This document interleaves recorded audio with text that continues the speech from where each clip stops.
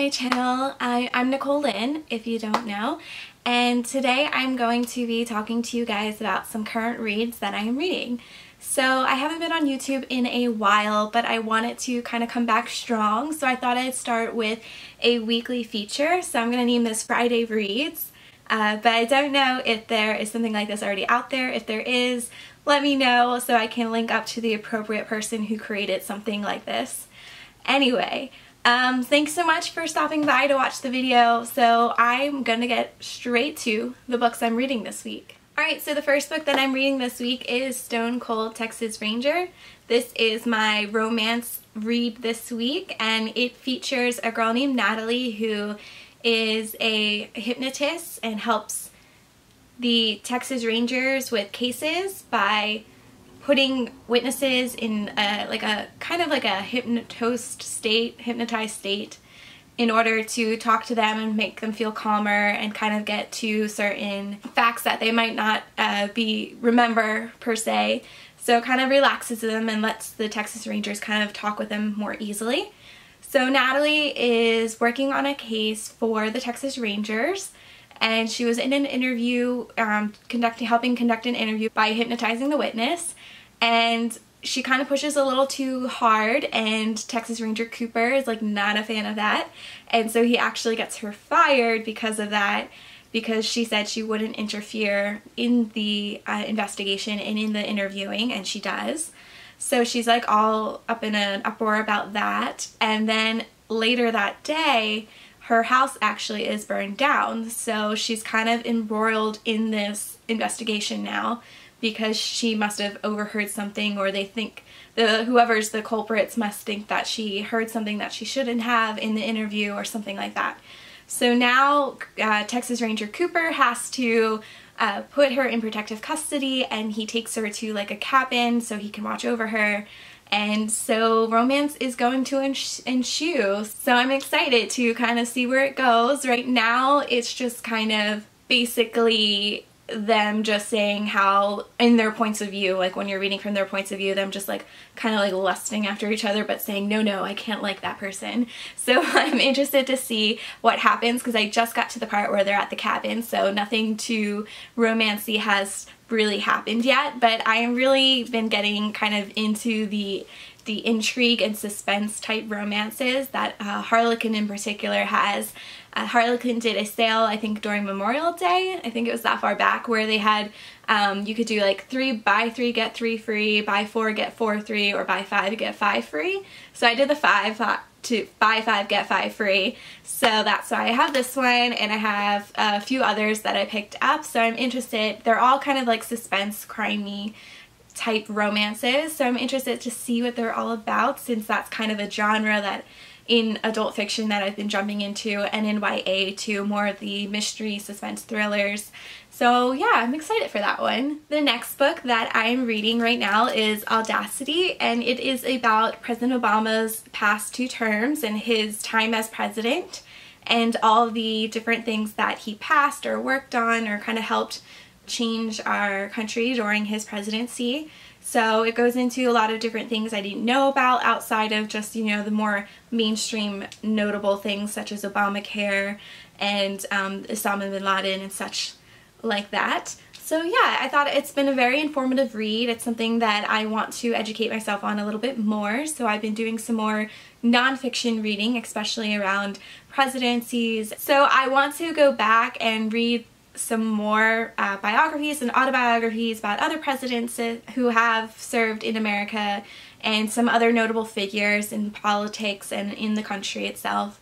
And I also wanted to read something about the current president, so I have a book lined up for that next, as well as I previously read a book about the 2016 campaign, and I thought it was going to be more analytical about like the 2 different campaigns that were run, but it was more just kind of like a recap, like a critique as in the moment. So there were like a bunch of columns about the presidential race, instead of like what from like the synopsis and the title, it sounded more like it was like going to be a retrospective analytical analysis, but it wasn't. So if you know any books like that, I'd definitely be interested in that, because I just find that a little bit fascinating, since this past presidential election was very much different from I think what we've seen before. It was a lot more heated and a lot more antagonistic and just different. So yeah, let me know if you have any good nonfiction recommendations in terms of the presidents or politics or just understanding our country a little bit better. I'd very definitely recommend that. I also read a book recently called White Rage, which I'll leave below, and that was really great kind of info on African Americans and their civil injustices, like how they were fighting so long for their rights and kind of the white privilege that has stopped them from progressing into equality. So it was a really very informative book. Went into a lot of things I didn't know from just general education in school, so I definitely recommend that one. And yeah, just let me know if you have any other nonfiction recommendations. I'm kind of on a mini kick with that right now, so I definitely appreciate that. So the next book I'm reading is off of the summer reading list for my county. I'm a youth services librarian at my library, so I've been trying hard to read the summer reading list in case anybody comes in with questions, more towards like reader's advisory if they're not sure what they want to read. So hopefully I can help them with that. I am reading through the list rather slowly since there's a lot of books on the list, but I read a good portion of them, probably like half the list right now, so that's pretty good. But besides that, the book I am reading right now for the summer reading list is The House of the Scorpion. And this book is really interesting. It is written from the point of view of Matt, who is a clone.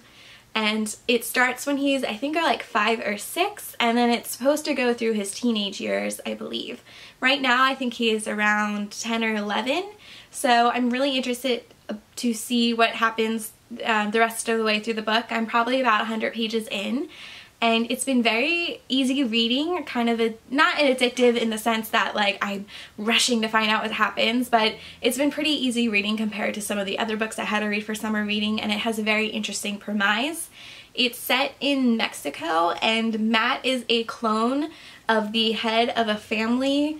I think he's like a grandfather or like a great-grandfather, and he is kind of like, it's not overtly said yet, but I think he's kind of almost like a drug lord because they have like opium fields and everyone fears him, and they kind of don't leave the farm city house area where and I wouldn't say a compound, but they have like the opium fields and there's like a big manor house, so they don't leave that.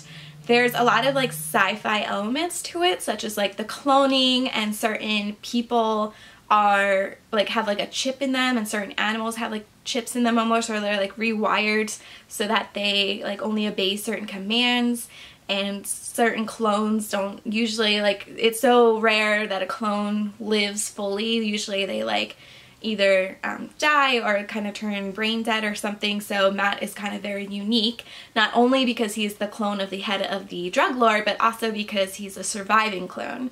So it's just been very interesting because Matt is just a typical boy who has typical feelings and thoughts, and he doesn't even, like, he sort of doesn't understand what a clone is, but now he's starting to. And it's been just really interesting to read that. And I'm interested to see what happens because a lot of the drug lord's family just use him as subhuman, not something that they respect at all. And from the back of the book, it sounds like that they are going to be a little bit more of a threat to Matt as he gets older. So I will let you know how I think of it once it's done. It's been very kind of intriguing, and yeah, let me know if you've read this. I believe there's a sequel. There's a picture of another book on the back. I'm not sure if it's like a full-long series or if it's just the companion novel on the back. But yeah, let me know if you read this one and your thoughts. So the last book that I am currently reading is actually a book club book that was supposed to be finished before today. So I am so far behind on this. I've been kind of really letting down my book club that I joined earlier this year through a Bookstagram friend. I will leave the information for the book club below if you want to join us. But I've just been very busy. I've had a lot of stuff going on in my life besides finishing grad school and working at my new job. There's been some personal things I've been struggling through, so I haven't really been keeping up to date with the book club. When I first joined, we were reading Fangirl, so I knocked that one out of the park rather late, but still got it done. But the last book was The Knife of Never Letting Go, which I did not get to. and this month's book is Neverwhere by Neil Gaiman, which I really want to read, and I am gonna try to read through this weekend and just be a few days late into July. Hopefully I get it done, and I'm so sorry to my book club members and to my friends. I'm struggling to find time, and I will get to it, I promise, and hopefully be a better book club member because I know I've been just failing awfully. And yes, so this is Neil Gaiman's first book, and it is set in London, and it follows Richard, who finds a girl bleeding, and he kind of gets entrapped into the underworld of London that has a lot of different things he wasn't aware of. They call it Neverwhere, and he goes and kind of connects with the girl who meets down there. I think they said her name was Dor, and he kind of just explores this new place and finds out about all these different things that aren't real. So the premise sounds so intriguing, and I'm very much want to hopefully finish this in a few days. I've only started like a few pages of it, so I'm not even that far into it, so hopefully I get it done for book club. And yeah, that was everything that I'm currently reading this week. I hope you guys enjoyed this video. Give it a thumbs up if it's a feature you'd like to see recurring here on the channel.